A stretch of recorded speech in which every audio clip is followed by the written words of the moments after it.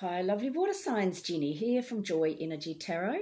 This is your guiding reading for the week of April the 14th through till the 20th. I hope you enjoy it, and happy birthday to any of you that have got Aries in your chart somewhere.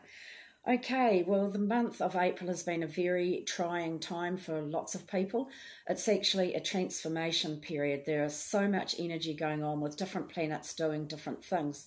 It's actually a time of introspection, going within, learning from past mistakes, transforming your life, not letting those issues that have hurt you or held you back in the past carry forward into the future. It's time to address them, accept them and release them so that you can now move forward positively in your life. Now, if you guys like this, please push like and subscribe, leave a comment. I love to know where you're watching from. And also, if you wait till the end, you'll get your own personal message. So today we've got the lovely cat cards again. So let's start off with the Two of Pentacles. So this is where you are juggling things. You are balancing things, you're in a bit of a balancing act, you're either juggling two jobs or juggling decisions or trying to make up your mind what makes you feel happy, what makes you feel secure. You may be even trying to make up your mind on what to buy or how to spend your money, okay? Clarifying that is the Seven of Pentacles. So for some of you, you may be working really hard at a job. You've been doing the same old thing over and over again, and sevens are about learning, and you're trying to work out, is this how I want to earn my money? Do I want to keep on doing this the same way all the time? Is this bringing me what I want? So you're just sort of pausing and analysing your own life. It's either to do with money or security.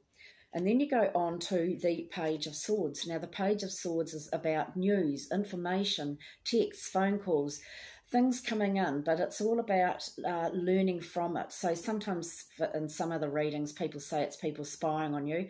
It can be that, but it's also about looking at the fine print, checking out the legalities of things, making sure, seeking the truth actually, making sure everything is done properly. And then you've got the Emperor. So some of you might be dealing with a government department or somebody in power. And so you've got this news or information that's coming to you, and you need to check it out properly. And it may be coming from this source. This can also represent you guys being in charge of your life if you want to do things on your own and be your own boss. This also represents too getting your energy back, getting your mojo back, feeling in control, taking control, being bold, being courageous, being adventurous. That sort of energy is around you, so use it, because that's what tarot's about. It's about energy that's there for you, and it's up to you what you do with it, because free will reigns. Then you've got the Five of Swords. So this is where someone could be talking about you behind your back, or you've got a little bit of mental conflict about what do I do next? I'm not too sure what I want to do, that sort of thing. But you're rising above it if people are talking about it. I love these cards because you're walking away from these ones who might be jealous too. So it's you trying to work things out in your head. And then you've got the Nine of Pentacles. So the Nine of Pentacles is great because the Nine of Pentacles is telling you you can do things on your own. So seeing it's right next to the Emperor card, if you want to go out and start your own business or you want to go on holiday, even though you might be in a relationship, it's saying you've got everything you need to go ahead and do whatever it is, an adventure, a venture, anything like that. You can do it on your own. You might be hesitating, thinking, oh, I need to go with someone else, or I need more money, or I mightn't be good enough. They're saying you've got everything you need. Then you've got the Ten of Swords. So this is where you've been overthinking, worrying.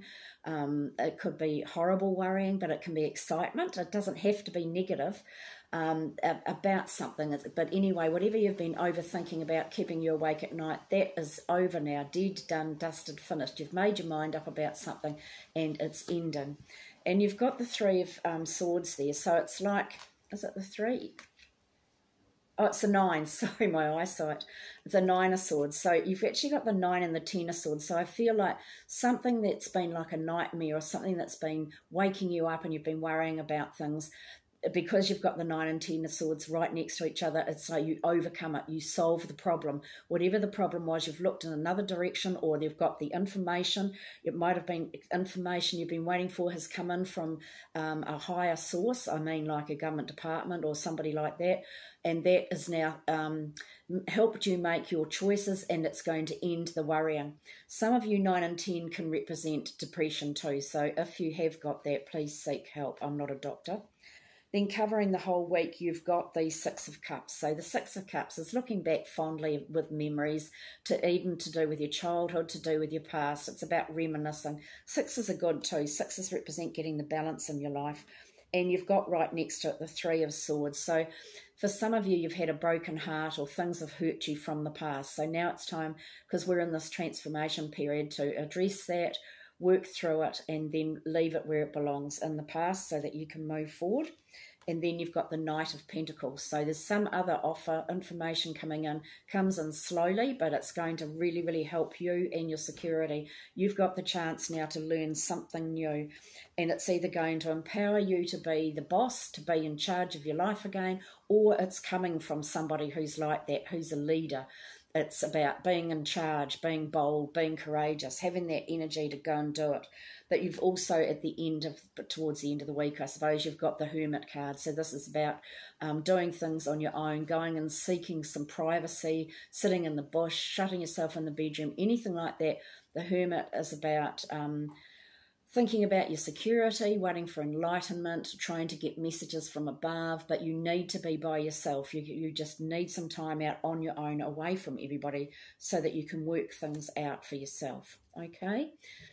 So, because we are in that transformation period, and it's going to start changing around the 20th of April, which will be really good, because a lot of us, it can be quite tiring, this whatever energy it is that's coming from up there. Okay, Cancer. Your advice for the week. Oh, lovely. These are Belinda Patton's nature cards. She's another Kiwi. Cancer, you've got surprise. An exciting surprise is coming your way. An opportunity or an offer. A gift or a proposal. Something that will make your heart sing for joy. Beautiful art. Her art and her words. And then from Divine Directions, you've got career. It's time to add extra energy to your career area. Maybe try something new.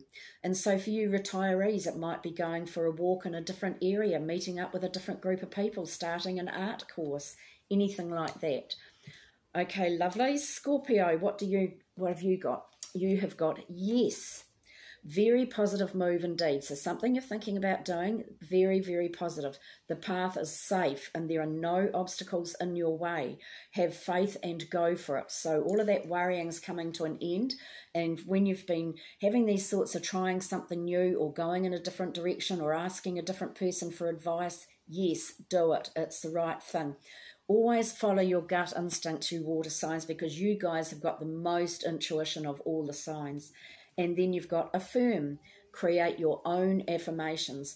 Think of words or phrases that inspire you and write them down, because that's really important. It's the best way of pulling yourself out of something that might be negative or draining.